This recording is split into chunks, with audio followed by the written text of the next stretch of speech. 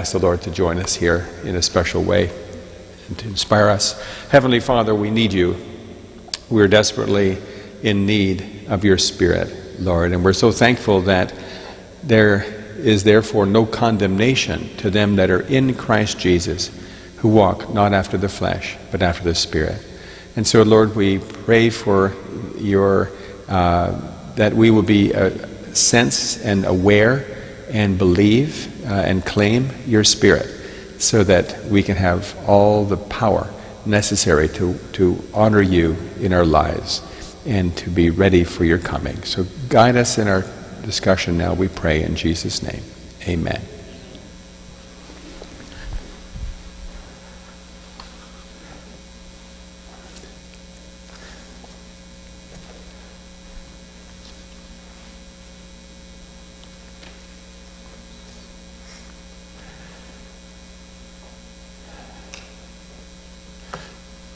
God has always wanted to live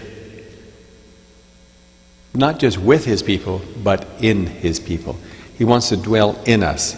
Remember, he said way back when he was designing and preparing to have the sanctuary built, he says, "Let them build me a sanctuary that I might dwell with them." He wants to dwell with us, and he wants to dwell in us.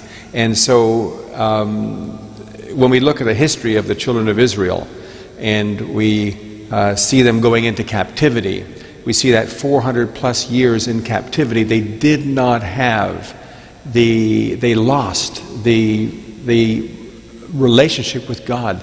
They lost sight of God in many, many ways. And so when God called Moses to deliver them out of that Egyptian bondage, which is symbolic of the slavery of sin, when he delivered them, he had to reprogram them. He had to re-educate them, because they had lost, for the most part, a knowledge of him, his love, his plan for their lives. And so we see that they needed this educational process. And so we want to just go in the Word here for a little bit to recognize that this has always been God's desire, to re-educate his people, to take us from sin into a life of joy with him. And so one of the things that the children of Israel desperately needed was his law. They had lost sight of his law, and that's why God gave the 10 Commandments. He laid out those commandments to them so they would have a picture of the promise that God had for them if they would obey him, that he would write his law in their hearts through his Spirit. So the law of God's gift, the law was God's gift to his recently freed children, one that, if appropriated, would include all other blessings. So they needed something very special in order for them to be able to be living in obedience to his law. So the Spirit was God's gift to the New Testament church as well. When claimed by faith, it would bring all other blessings in its trail. So I believe that the understanding and the study of God's Spirit has been neglected to a large degree within Christianity. The power of the Christian is not in the head knowledge, but it has to take the head knowledge, has to be moved and transferred and inspired and infused into every part of us, and it has to come through his Spirit. It's put into us through his Spirit. And so I want to just go back a little bit and see what God wanted to do with his children down through history, and how we, to a large degree, feel independent, that we don't recognize how big a need we have. And so going back to Exodus chapter 19, if you could go in your Bible to go to the book of Exodus, chapter 19. And this is the story of after the deliverance that God made of the children of Israel, and starting in verse 1, it says, in the 3rd month after the children of Israel had gone out of the land of Egypt, on the same day they came to the wilderness of Sinai. For they had departed Rephidim and had come to the wilderness of Sinai and camped in the wilderness. So Israel camped before the mountain. And Moses went up, in verse 3, Moses went up, so Exodus 19 and verse 3, and Moses went up to God, and the Lord called him from the mountain, saying, Thus you shall say to the house of Jacob, and tell the children of Israel, You have seen what I did to the Egyptians, and how I bore you on eagle's wings, and brought you to myself. Now therefore, if you will indeed obey my voice, and do what? Keep my covenant, then you will be a special treasure to me above all people, for all the earth is mine. So what was God's plan for his people? He wanted them to be what? What does he say? I want you to be a special treasure. A special treasure. It's interesting because if you were to go to Titus chapter 2, it says that God delivered his people, and he calls them a what people? A peculiar people. A peculiar people. Very similar. God wants his people to be obedient, surrendered to him, obedient to him, surrendered to him. And if anyone who is surrendered to God and doing his will through his power is a special treasure, a peculiar people, zealous of good works, zealous of doing good. And so he goes on to say, so he had a plan that he would have a special treasure. Do you know that God has called each of us to be a special treasure to him? And that is so precious to know that God has called us. He calls us a special treasure. And in order to be at that special treasure, what did he say we were to do? We were to obey his voice and keep his covenant. Now, is that easy to do? If we're trying in our own strength, it is impossible to do. But if we are living and allowing his Spirit to come into our hearts, we can do it, because it's not us but him doing it in us. It's learning to be dependent on him. So he says, therefore, if you will indeed obey my voice and keep my covenant, then you shall be a special treasure to me above all people, for all the earth is mine. And you shall be to me a kingdom of what? Priests and a holy nation. These are the words which you shall speak to the children of Israel. So Moses came and called the elders of the people. He laid before them all these words which the Lord had commanded him.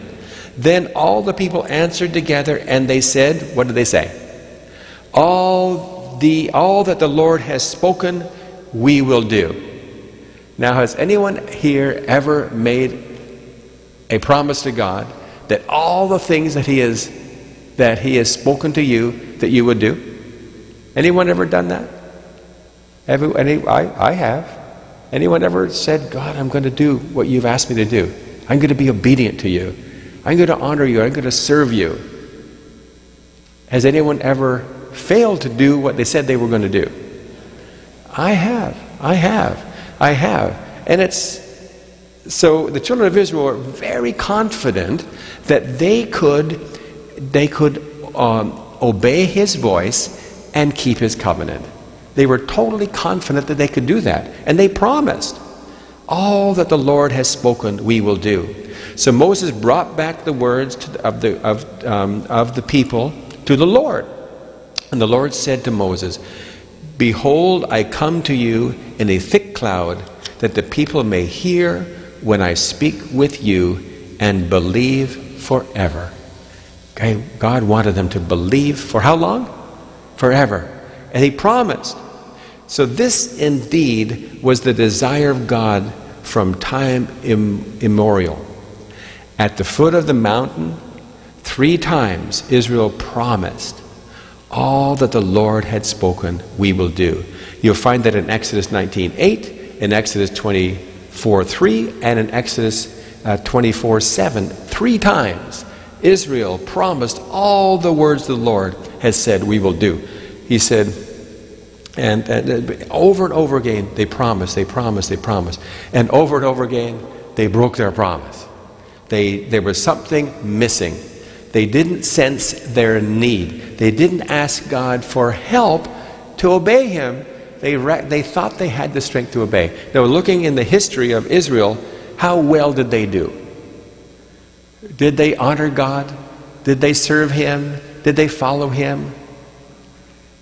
They didn't. It's a sad story of rebellion. They ended up getting a king, and the king, and all the kings, and there were so many bad kings, so many kings who didn't serve and love God. Every now and then the good one would come along. And so in God recognizing that they needed strength, and God knew that, but they didn't ask for it. But in the book of Ezekiel, chapter 36, we read, and it's about 1,000 years later. So God has let them go for 1,000 years, but so many were in rebellion. So 1,000 years later, he comes through the prophet Ezekiel, and he said, so he was an exiled prophet, and God promised to make up for such a pathetic Israelite inability. God was going to make it up. How was he going to do that? And let's look in Ezekiel 36 and verse 26 and 27. How was God going to help the problem, the plight, 1,000 years of failure, and just a few who served and honored God, but so many didn't? So he made a promise. And what was the promise? Let's read that together. In Ezekiel chapter 36, 26 and 27. What does he say? A new heart will I give you. A new spirit will I put within you. I will put my spirit within you and cause or empower through the Holy Spirit you to walk in my statutes. And you shall keep my statutes. And you shall keep my judgments and do them. So 1,000 years later, God recognizing that there was something that they desperately needed, that they didn't sense that they needed, and so God had the solution to this miserable problem of obedience. We want to obey, but we can't obey without this gift. So he says, what do human beings need? We need a new heart. He says, I will give you a new heart, and what else? A new spirit will I put within you. I will put my spirit within you and cause you to walk in my statutes, and you shall keep my statutes, and you shall keep my judgments, and to do them. So what was in this, from this Bible verse, what was the desperate need that Israel had that they hadn't, as a group, received as of yet? They needed a new heart, and and the only way they could get a new heart was to receive what? His Spirit. They needed His Spirit in them. And so in Acts chapter 5, let's take a look at Acts chapter 5, because that same need that Israel had was exactly the same need that was needed with God's New Testament people. The New Testament church, as it began, because we see the story of the disciples, and the disciples walking and living for 3.5 years with Jesus Christ. But they were not successful in their walk with Jesus. They didn't understand what his mission was. They thought their mission was that he was going to establish his kingdom, and they were going to, some would be on his right hand and some would be on his left hand. They would have power, position, prestige, honor, and wealth. So that was what they were looking for.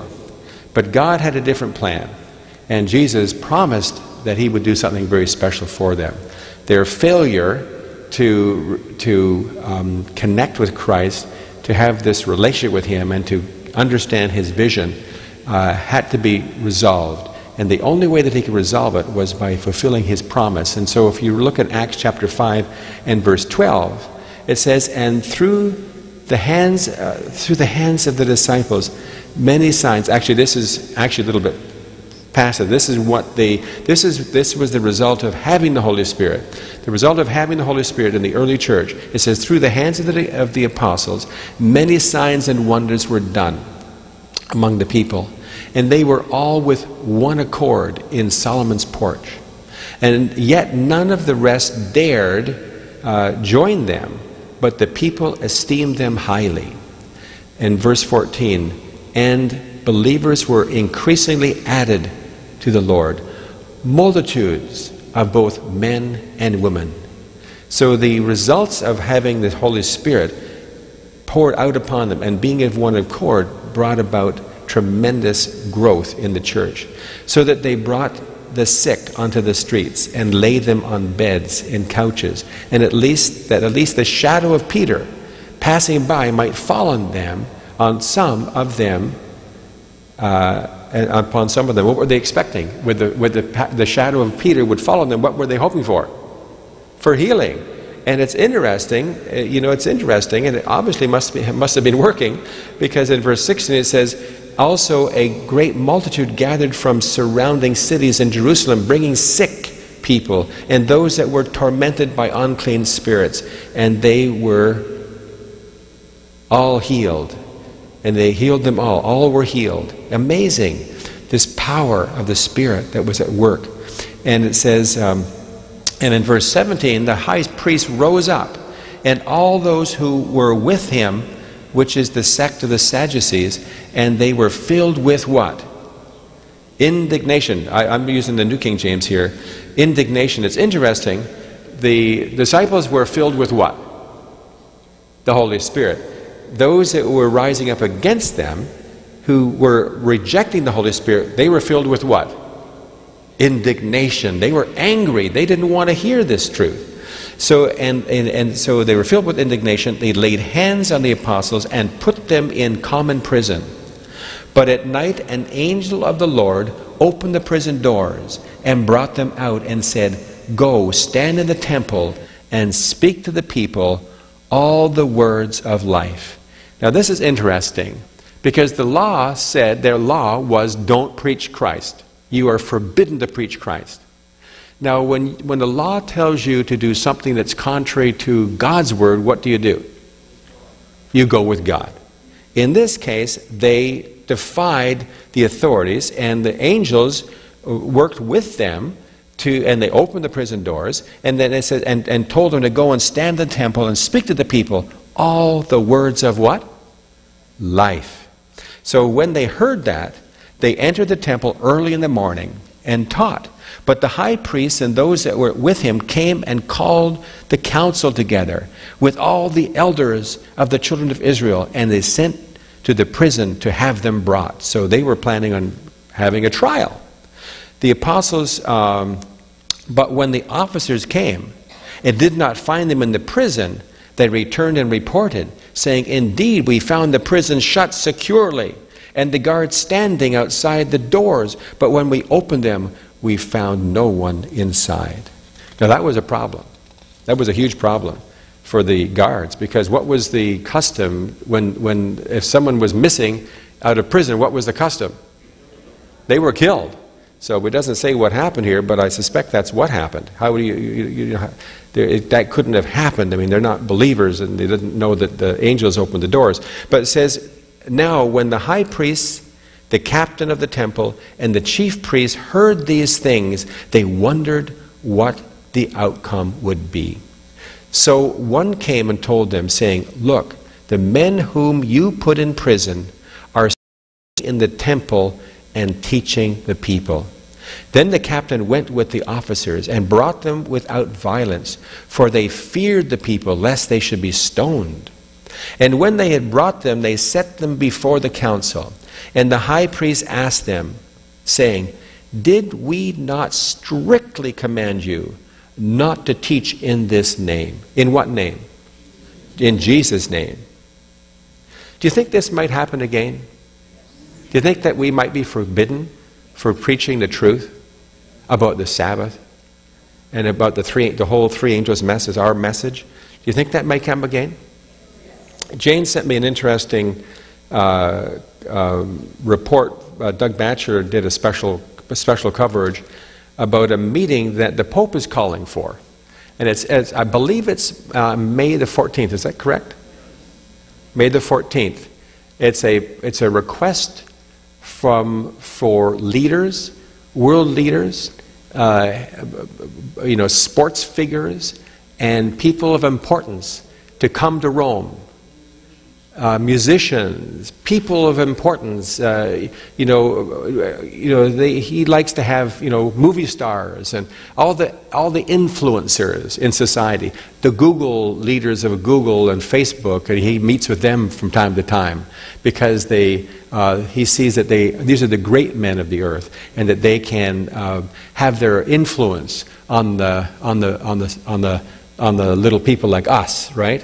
They can have their influence. So he's gathering together, and he read from, and he pointed out his special encyclical on the environment.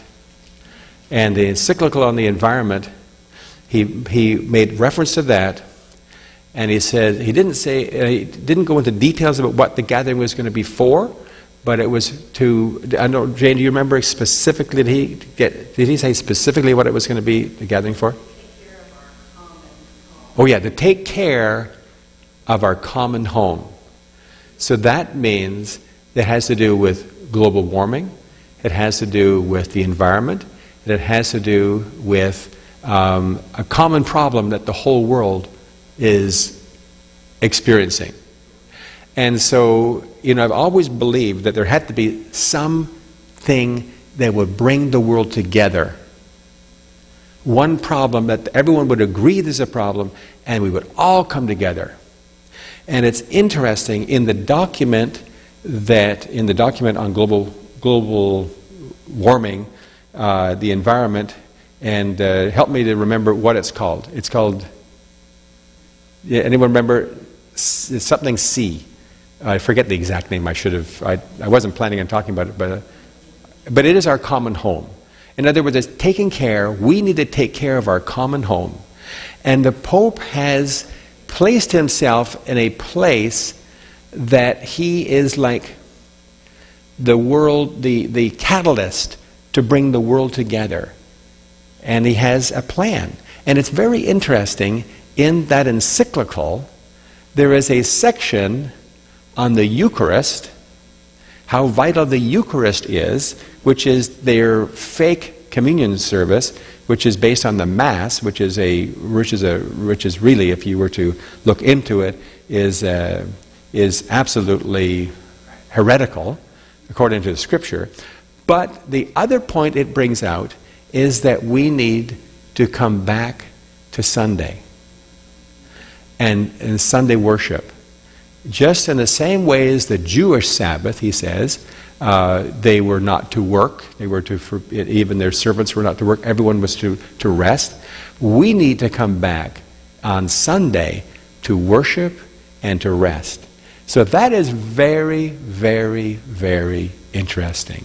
And he's calling for the whole world, leaders of the whole world, everywhere. And just recently, he was in Saudi Arabia and had a very good meeting with the great Imam of the Saudi Arabian Empire, you might say. He was welcomed there very, very kindly. And so he's pulling the Muslims, he's pulling people of all faiths, of all religions together to take care of our common home. And he will be looked upon by the world as the one that can be trusted, the one that can be depended on and have confidence in, that this leader can solve our problems. And the other leaders are going to come together, and they all are in awe of this man. You know, the man of the world, 2 times, Time magazine, man of the world. Not man of the world, but man of the year. So all I'm saying is, and I'm not judging the Pope, and you know, that's not for me to do, that's for God to do. But this is something highly significant. So you can watch it. Maybe we have to have a way, maybe we could have Edith put it on a DVD for those who don't have YouTube to be able to watch it. But it's very, very good. And so Doug Batcher takes each of his words, each of his paragraphs, and breaks it down and to point out certain things. And it's not saying this is the national Sunday law. We're not there quite yet. But everything is moving in that direction. There's no question about it. And things can happen very quickly. But when you see a crisis like the climate change, to me, the climate is changing. I mean, you know, when the things are melting and the ocean is open up in the Arctic. But what the cause of that is, I'm not going to get into a debate about that. But the reality is, you know, even some of these army bases, navy bases, the water's going up so high that they can't, in any kind of a storm, they can't even they can't function on their base anymore. It's that's over in near Washington, not too far from Washington. Anyway, I'm not well prepared to talk about that right this second. But the reality is, there's a crisis. There is a problem. And who's going to solve the problem? And it's not going to be solved. I think this is all part of the unfolding of the last days. You know, this earth will be growing old like a garment. And we're not going to resolve the crisis of climate. Human beings are not going to resolve this problem. The only one who's going to resolve this problem is Jesus that is coming. But it will be a catalyst, I think. It will be a catalyst to bring the world together, to look with confidence on a man and a system that will ultimately say the way to resolve, one of the key ways to resolve this crisis is that we all rest on Sunday. That the plants shut down, everything shuts down. Maybe we stop driving on Sunday. Maybe we reduce the amount of driving. Maybe we, you know, all kinds of things. We rest for the family, for the planet, and for God. You know, that's where we're going, and we'll try to bring a little bit more information on that as time goes on. So we will see this crisis bring the world to have to make a decision, and it's going to be soon. And those who do not comply will be very, very similarly treated as were the disciples in the time of like in the book of Acts that we're reading right here. So God told them to go and stand in the temple and speak to the people all the words of life. We're called to give the 3 angels' message in these last days, prepare people for his coming. You know, this everlasting gospel should be preached to every nation, kindred, tongue, and people, saying with a loud voice, what? Fear God and give glory to him. Because why? For the hour of his judgment has come. God's judgment hour has come. God is currently judging all those who have died in the faith, who profess to be Christians. He's judging all those who have responded to his love. He's judging. He will determine. And then soon, and very soon, he will begin the work of judgment of the living. Before he comes, he has to have made a decision of who has responded to his love, accepted his gift of eternal life, and will be ready, and that want to be with him for eternity. There he will have a people. And the question is, are we getting to know him better? Are we surrendering our hearts to him more fully each day? Are we walking closely with Jesus? Are we afraid, or are we living in joy and in peace? The only way that we can live in joy and in peace is through the indwelling of His Spirit. In the crisis, the Spirit will bring us peace. And so, it goes on to say in verse 28, did they not strictly command you? Did we not strictly command you not to teach in this name? And look, you have filled Jerusalem with your doctrine, and intend to bring this man's blood on us. But Peter and the other apostles answered and said, who ought we obey? God? No, he said, we ought to obey God rather than man. Keep that in mind. We ought to obey God rather than man.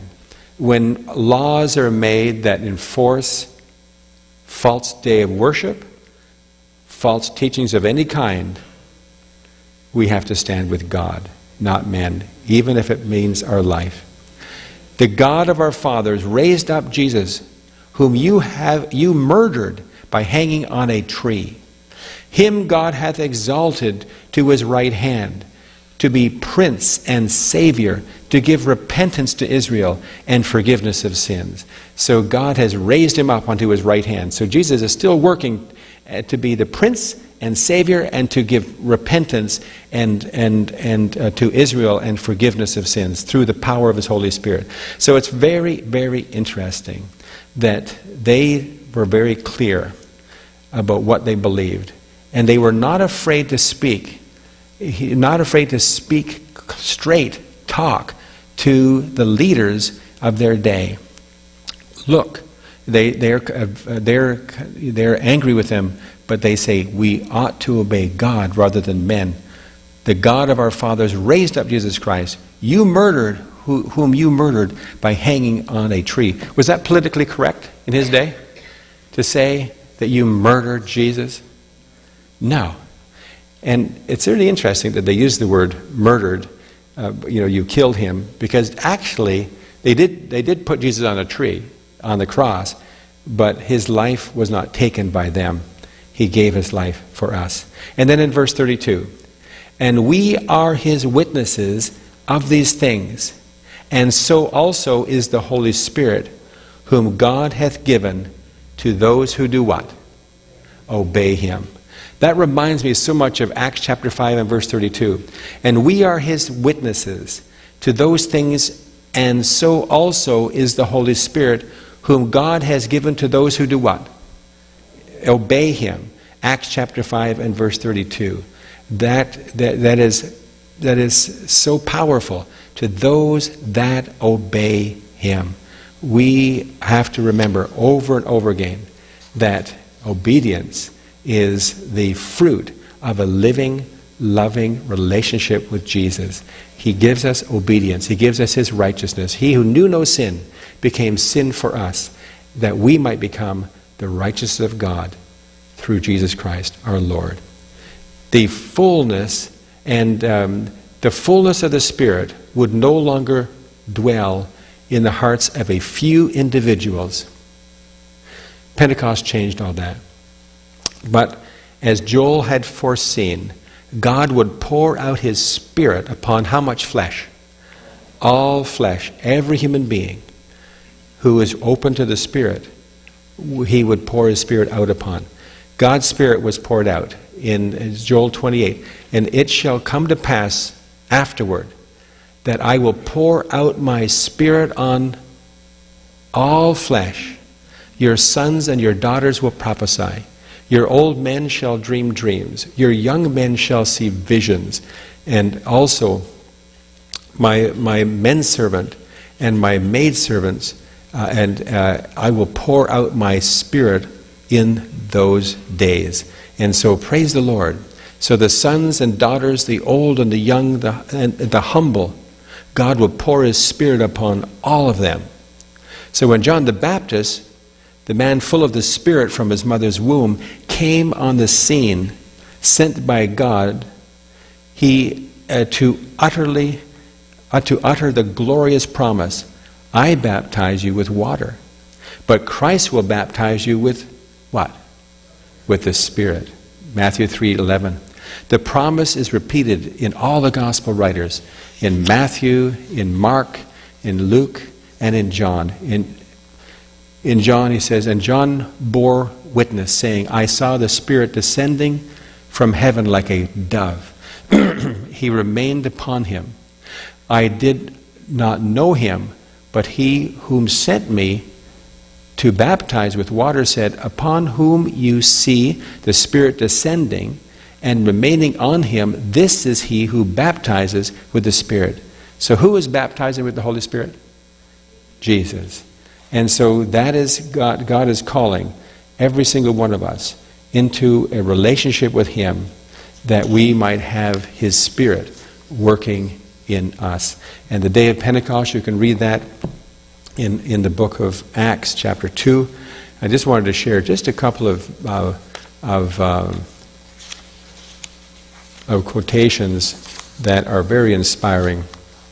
The Holy Spirit, the third party of the Godhead. It says, the Holy Spirit has a personality, else he would not bear witness to our spirits, and with our spirits, that we are the children of God. He must also be a divine person, else he could not search out the secrets which lie hidden in the mind of God. This is for the faith I live by. The Holy Spirit is a free, working, independent agent. The God of heaven uses the Spirit as it pleases him. Human minds, human judgment, human methods can no more set boundaries to its working or prescribe the channel through which it shall operate than they shall say to the wind, I bid you blow in a certain direction and to conduct yourself in a certain way. In other words, we don't have control over the Holy Spirit. God wants to work in his church. He wants to work in this church, and that's why we really need to seek the Lord's guidance and pray for the infilling of his Spirit. From the beginning, God has been working by his Holy Spirit through human instrumentalities for the accomplishment of his purpose in behalf of the fallen race. The same power that sustained the patriarchs, that gave Caleb and Joshua faith and courage, and that made the work of the apostolic church effective, has upheld God's faithful children in every succeeding age. So does God's Spirit want to work in our church, in our lives, in our families? Absolutely. The Holy Spirit is the highest of all gifts that Jesus could solicit from his Father for the exaltation of his people. The Spirit was to be given as a regenerating agent. So if you need transformation, if you need change, where are you going to get that change and power from? From the Holy Spirit, through faith in his gift. Given as a regenerating agent. Without this sacrifice, without the sacrifice of Christ, would have been of no avail. I read that. The Spirit was to be given as a regenerating agent. Without this, the sacrifice of Christ would have been of no avail. In other words, along with the cross, we need the regenerating power of the Holy Spirit to make effective what the cross has gained for us. The power of evil had been strengthening for centuries, and the submission of men to this satanic captivity was amazing. Sin could be resisted and overcome only through the mighty agency of the third person of the Godhead, who would come with no modified energy, but in the fullness of divine power. So we have a power. If you're struggling with not being able to overcome certain sins, certain attitudes, certain things, the need is the power of the Spirit of God. The Holy Spirit is what we need. We need to have an understanding of the gospel, and then the gospel is made effective and made alive through His Spirit. That's why Jesus said we have to wait for the promise of the Spirit, and He would baptize us. That's why He said to us, we must be born again of the water and of the Spirit. So let us pray daily and hourly for the Holy Spirit's guidance and blessing in our lives, so that we can live, truly take all the truth of the gospel, the power of the gospel, and make it a reality through the indwelling of His Spirit. Is that your desire today? Let us pray. Precious Lord, we need, more than anything else, your Holy Spirit. You are so desirous of living in us. You want to give it, but you want to give the Holy Spirit to us, and you're more willing than a father to give good gifts to his children to give us the Holy Spirit. And so, Lord, we're so thankful that your Spirit comes into our lives as we ask and as we invite, and that you regenerate us, you recreate us, you renew us, and you fill us with your peace, with your joy, with your comfort, with your strength, with every good gift. Lord, your Spirit brings love, joy, peace, patience, kindness, all the fruit of those beautiful 9 fruit of the Spirit, temperance, self-control, all these beautiful fruits, Lord, that are fruit that will bring to us. Take the gospel and make it a reality in our lives. Lord, as the 3 angels' message is given to this world, may it be done in the power of the Holy Spirit. May we enjoy knowing that you that have begun a good work in our lives will finish it. And Lord, may we have your Holy Spirit today. And Lord, point out our sins, anything that's in our lives that needs to be cleaned and taken away. Lord, your Holy Spirit is the only one that can do that. And so we submit to your Spirit to work, to cleanse, to purify, and to bring us joy and peace in the challenges of life. And Lord, whatever the Pope may be doing, whatever other leaders are doing in the world, Lord, we can not have to have any fear through all this, but we can look up and say, our redemption draws nigh. So thank you, dear Lord, and keep us in your loving care, filled with your Spirit, is our prayer in Jesus' name. Amen.